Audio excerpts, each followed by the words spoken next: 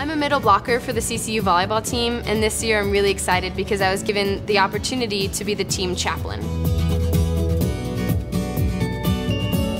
I started playing volleyball in 6th grade. At first I just played it because all my other friends were playing it, but as I got older and had different coaches, I realized that I really loved the team aspect, that volleyball isn't a solo sport. You have to have a cohesive team that works together and builds relationships on the court and off the court.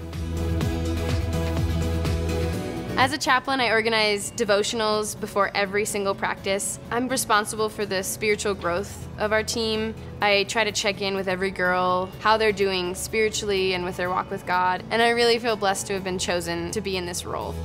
I feel that being a student athlete has really prepared me for my life after college, especially in my desires to go into the medical field. Having to work with other doctors and patients, I feel that being on a team really helps me with that. It's taught me a lot about how to manage not only my time, but my friends and my schoolwork.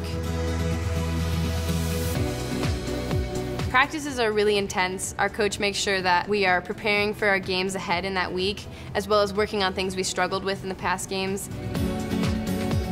Through volleyball, God has really taught me about relying on Him rather than on myself. If I relied on myself, then I would fail in every aspect of my life because I'm not strong enough to take on the responsibilities that He's given me without His strength. Throughout my career as a volleyball player, I've learned more and more about the fact that God wants us to honor Him through everything we do. And so every time I step on that court, I realize that I've been given the opportunity to glorify God through a sport, through volleyball, and I feel blessed to have that opportunity.